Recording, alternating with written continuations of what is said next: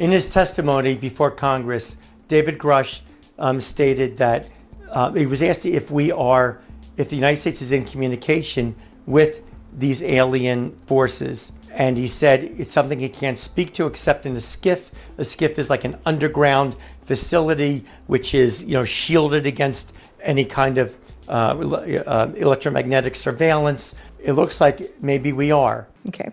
You've stated that the government is in possession of potentially non-human spacecraft. Based on your experience and extensive conversations with experts, do you believe our government has made contact with intelligent extraterrestrials?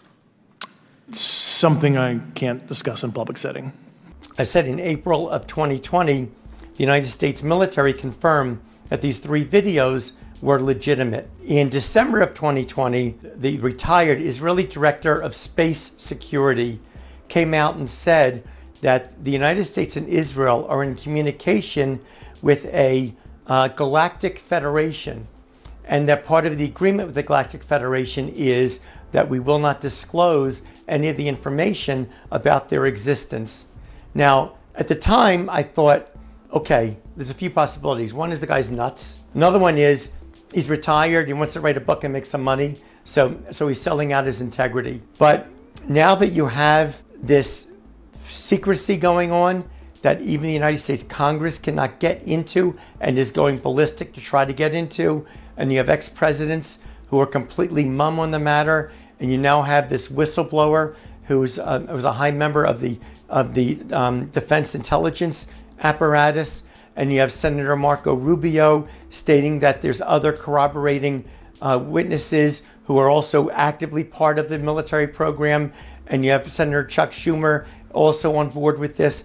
And by the way, Senator Harry Reid, who is now deceased, he's the one who was funding one of these military projects to investigate these UFOs going back decades ago. Now I'm starting to wonder, maybe this Israeli guy is telling the truth. Is he?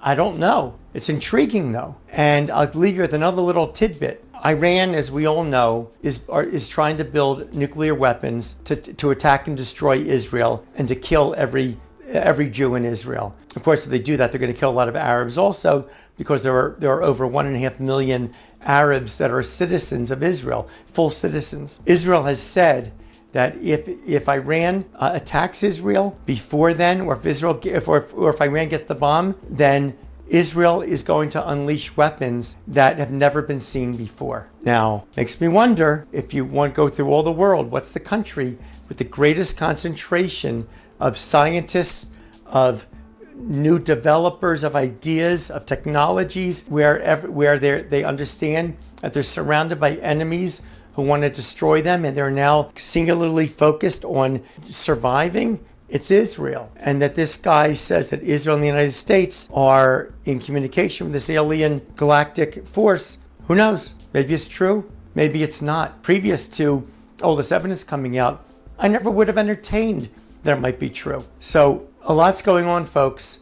And please don't be misled by what you see in the press and by the experts saying stuff who are not really experts. Now, might be experts in their field, but whether or not these aliens exist is not in the realm of physics. See, physics doesn't tell you if something exists or not. Physics is trying to develop mathematical formulas that can explain what's going on in the world around us.